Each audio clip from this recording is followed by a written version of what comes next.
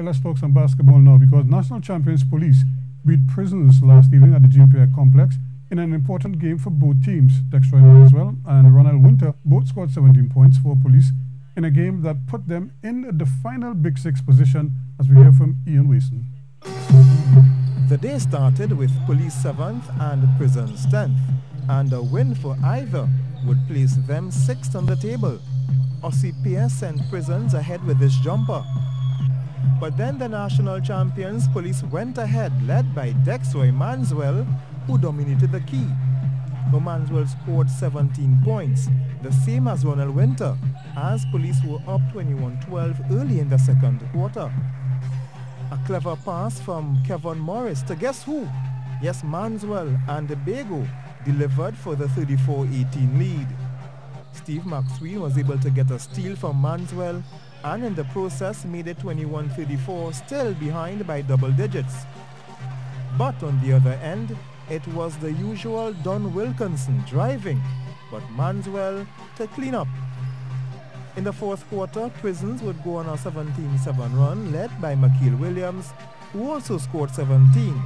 He came into the game averaging 17.6 points per game, just maintaining his average as the score is now 38-45.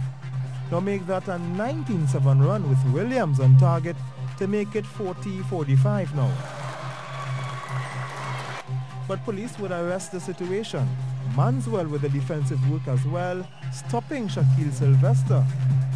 But Williams wasn't intimidated by the big fella, driving past Manswell to put the score 44-48.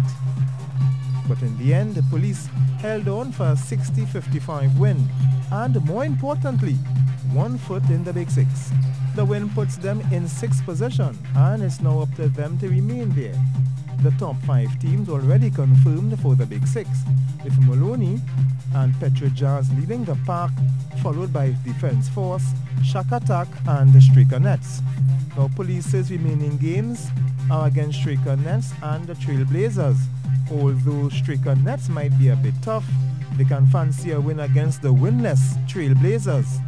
Now Prisons on the other hand have 3 games remaining, and while one of them is against Striker Nets, they can be confident of beating the Clippers.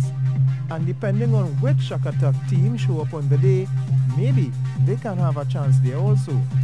Now Brian Chase also have an outside chance, but their games are against Striker Nets and Defense Force, so they might as well forget about Big Six. On Wednesday, the big clash, call it as you may, is the red-hot Maloney Pacers versus the near-invincible Defense Force, and that's at Pleasantville from 7 p.m. That will be followed by the Petro Jazz and the Clippers. Ian Wason, C Sports.